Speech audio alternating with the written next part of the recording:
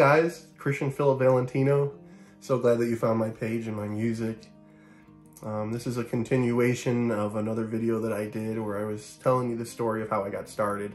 And right now I want to tell you about the journey that I took while doing Ramblin' Pan. When I started Ramblin' Pan in 2010 after my father had passed, I really didn't know what I was doing.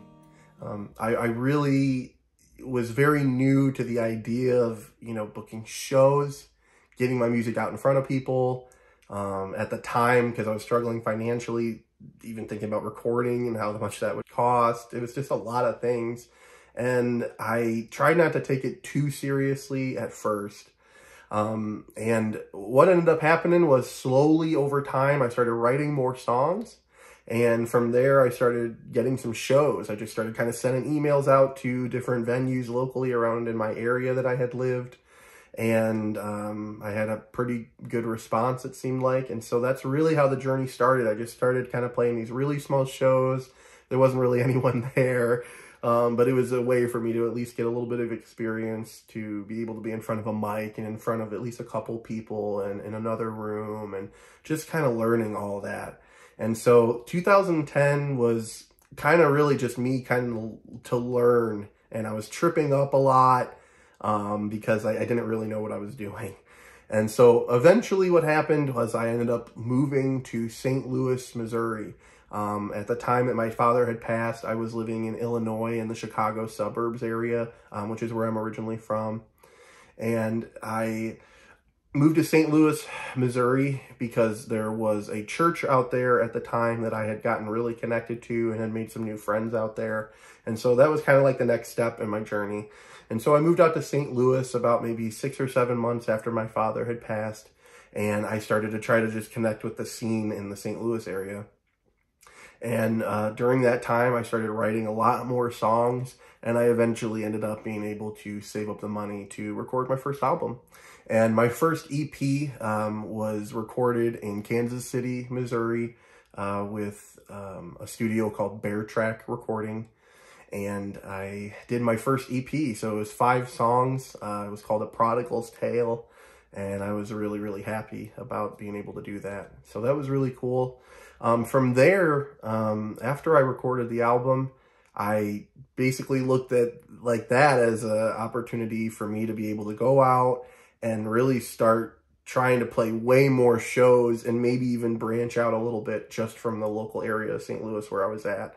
So during this time, I started to book shows that were in, a few towns over, and I started to kind of just get the word around about my new record. It was a really great time. I met a lot of really great people during that moment with that EP. And as the years went by, I eventually ended up moving again to Kansas City, Missouri.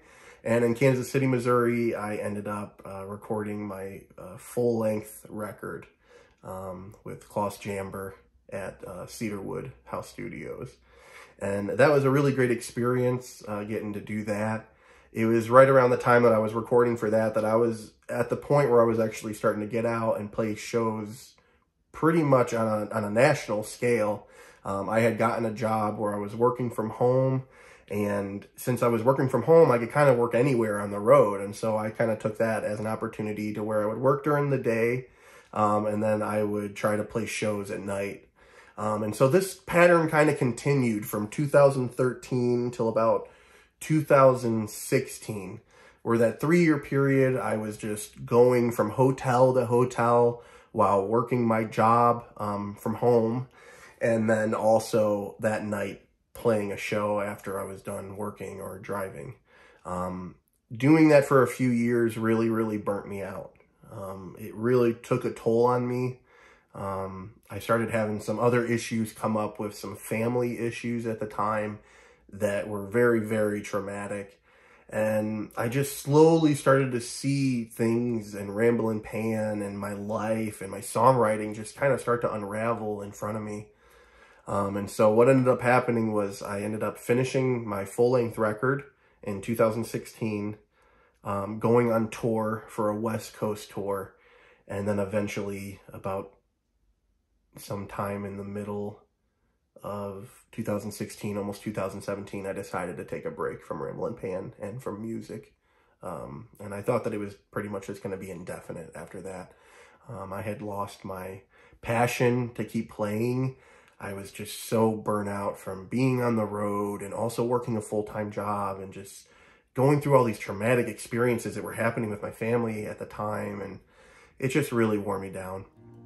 And so I did end up quitting after that. Thank you so much for listening to part 2 of my musical songwriting journey. I really do appreciate it. Stick around, there's going to be another 3rd video which will take you through the journey of my hiatus and then eventually coming back to songwriting again and relaunching my music. Hit that subscribe button to keep following me on my journey.